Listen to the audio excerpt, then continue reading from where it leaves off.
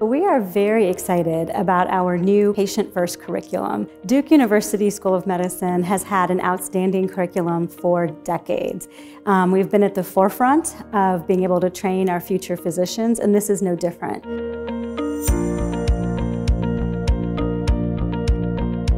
We needed to give the students a clear idea of the context of medicine and a vocabulary to talk to each other about what they were observing. What medicine looks like, what the human body looks like, and how disease affects the human body.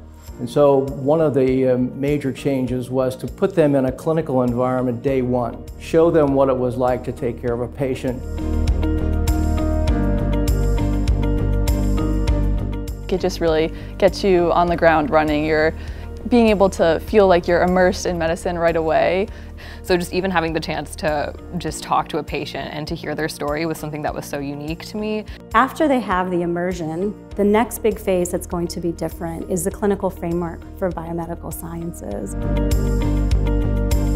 This includes introducing every new block in biomedical sciences with a patient case and helping the students think about what is causing the patient's symptoms. Then they learn about the biomedical concepts. We're looking at a way to give them longitudinal experiences so they really understand, grandma's diabetes and how that plays out over a period of time instead of over maybe 5 or 6 or 8 weeks.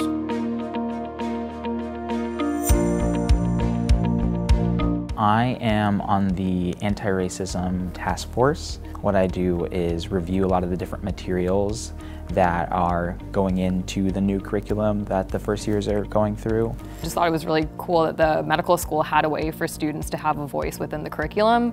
We are developing plans for the new revised second year, which is traditionally our clerkship year at Duke Medical School. And those groups are developing proposals right now for how to transform that year to align with our patient-first curriculum vision. And we still have as a cornerstone of our curriculum a research-heavy year where the students can go and do a project over a longer period of time and do a deep dive into a particular subject, and that's not going to go away. The focus of Duke's curriculum is really to make sure that the patient is at the center of what we're learning so that we can apply that as future physicians.